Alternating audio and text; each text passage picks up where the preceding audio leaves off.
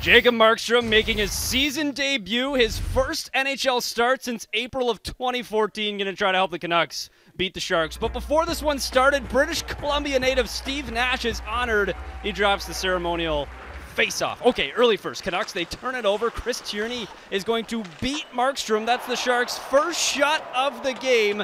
That is what we call not a very good start. 4:15 after that. Matt Irwin, shot off the glass, bounces out in front, then Melko Karlsson from his stomach somehow slides it home, and that is the second shot of the game for the Sharks. Still not a very good start. And 27 seconds later, oh my God.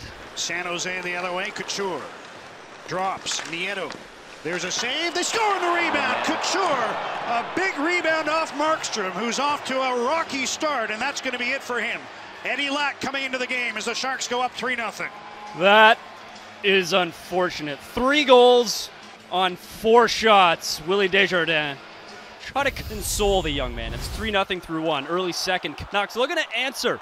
Daniel Sedin's going to get it over to Henrik on the power play, and he buries. That's Henrik's 900th career NHL point. The Canucks are within 2.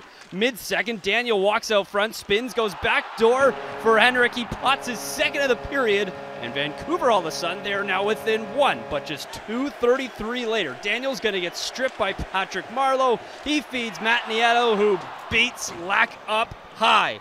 4-2 Sharks at that point. They'd go on to add 2 empty netters in the third to win this one big time. 6-2 your final.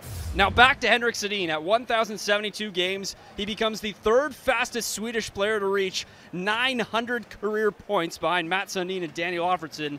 Meanwhile, the Canucks, they have now lost 7 games in a row at home to San Jose, including the playoffs.